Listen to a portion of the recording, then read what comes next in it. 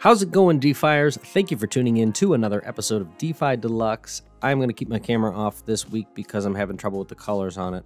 2020 was the year of protocol launches, so let's hope 2021 is all about growth and the launch of version 2 for many of these products. Let's go over 5 of my favorite altcoin projects specifically for the Ethereum ecosystem. First up is Tornado, which is one I've mentioned briefly in the past, and this one is important to the ecosystem because of privacy. The blockchain is completely public and open, and if we seriously want dApps to become our savings accounts, we are going to need some privacy. Tornado Cash allows anonymous transactions on Ethereum, acting as a sort of tumbler service by using smart contracts to mix funds. They act as a proxy to ensure the transaction is 100% anonymous using ZK Snark proofs, which I'm a huge fan of. As Tornado Cash recently noted on Twitter, finally people realized that we should start integrating privacy into modern DeFi apps. And as DeFi Pulse Farmer reports under their conservative farmer section, Tornado is our farming opportunity of the week with over 300% APR via anonymity mining. They say that the gist is that you simply deposit ETH into Tornado, wait, and that's it. You can later redeem the AP points generated by your deposit and convert it into the protocol's governance token, Torn.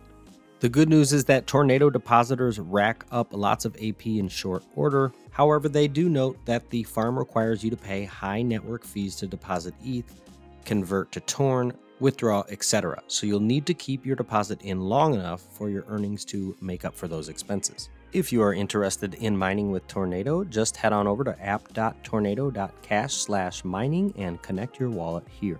Tornado Cash is sitting at a 99 million market cap currently, and as you can see, they just came out with the token on February 9th, so it hasn't been around that long and there haven't really been any significant pumps yet.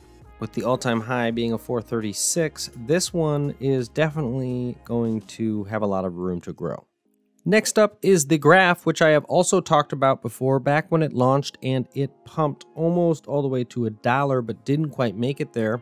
Well, it is rallying again. Holy cow, look at this. It went all the way up to around 266 at one point and is floating down around 213 right now.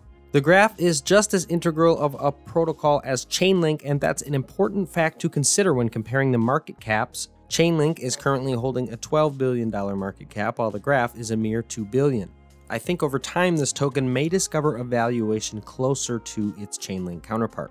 Up until the Graph was created, DeFi apps were limited because they had to set up everything from scratch. What we are now seeing form are what I would call service protocols, such as the Graph and Chainlink, which perform services for the ETH ecosystem as a whole, which makes it easier for developers to focus on being creative and design their apps without having to worry about some of the lower level functionalities. We've seen the same thing happen in the centralized software world, right? With the transition of everything moving from local servers to the cloud. This has helped create the software as a service movement, and it provides the abilities for companies to focus on what they do best instead of having to waste time and resources on things like infrastructure. AWS would be the Web 2 version of this, whereas Web 3, you have things like the Graph, which is creating APIs for developers to query data on the blockchain. The cool thing about the DeFi world is that you can invest in these innovative technologies, and the Graph is definitely one of them. If you plan on holding the governance token GRT for the long haul, there are 4 ways you can contribute: as an indexer, a curator, a delegator, or a consumer. Indexers run the nodes, and this is technically advanced. I'll focus on the other 2 non-technical roles, curating and delegating. The Graph says that curators are subgraph developers, data consumers, or community members who signal to indexers which subgraphs should be indexed by the Graph network. Curators deposit GRT into a bonding curve to signal that a specific subgraph is good, and they'll earn a portion of query fees for the subgraphs they signal on. This is a little bit more advanced in that you have to know how to determine which subgraphs are good ones and which are not. Delegators, on the other hand, have a much lower technical level because they are essentially just staking their tokens with other validators on the network. So for example, my address is delegating to this ryabina.eth node, and that is garnering some rewards. If you're interested, head on over to network.thegraph.com to see a list of all the possible validators you can delegate with. Synthetix is already a pretty big market cap at $3.5 billion. However, this powerhouse has shown no signs that it will slow down anytime soon. That's because Synthetix is another one of those protocols that's used under the hood of many popular DeFi apps, meaning that it is going to stick around for the foreseeable future. They are first movers when it comes to synthetic assets, and their CEO Kane Warwick is something of a DeFi celebrity in the crypto Twitter world. One important feature that sticks out about SNX is that its synthetic assets allow trades with no slippage. And unlike other protocols that are focusing on front-end UIs for users, SNX is similar to Chainlink in the graph in that it is focusing more on the back-end infrastructure of Ethereum, providing APIs for other developers to use. And as I've said before, any protocol that assists developers in building the ecosystem is almost a sure bet in my book. The latest news in the Synthetix world is that they are reweighting the SDeFi and iDeFi index assets with a new composition. Next up is Yearn. If you've already been around the DeFi world for a while, then you already know why Yearn is one of the most important protocols right now.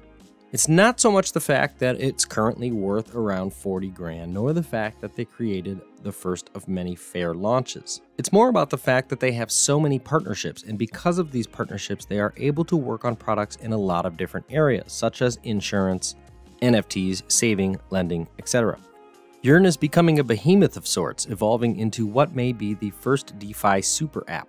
In their recent newsletter, they noted that there is a new pickle farm live that was earning about 162% at the time of publication, and in more Yearn news, they also announced an affiliate program for other protocols who are interested in joining to form a synergistic relationship. And their most recent partnership is with Badger DAO, in which they announced they'll be helping build best-in-class BTC vaults to be housed on Badger's website and will be able to receive rewards in the form of Badger and Dig. Additionally, Badger DAO is going to be the first protocol to join the said affiliate program.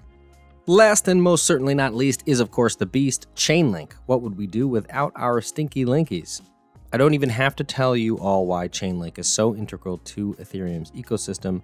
But for anyone who isn't entirely sure what it does, Chainlink creates what are called oracles. Oracles gather real-world data for blockchains to query, and it's what makes things like price feeds possible in almost every wallet or app that exists. In fact, it's integrated into most DeFi apps, and Chainlink doesn't stop there. They are also one of the partners working to help create oracles for the Polkadot ecosystem, so they are going to be around for a long time to come. That's all I'll say about Link, as there isn't much needed to be said about them these days. That's going to do it for my 5 top altcoins for 2021. Next week, I'm thinking about doing a video on smaller caps that I think will do well.